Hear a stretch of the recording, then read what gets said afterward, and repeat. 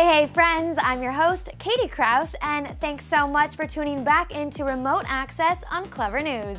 Ashley Tisdale has just landed a lead role in a brand new CBS comedy pilot. The potential new series is still untitled, but I do have some details on the premise and on Ashley's character.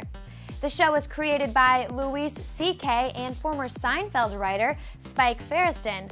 According to Deadline.com, it will center on an ensemble of young and ambitious friends who set out to achieve their dreams during these tough financial times.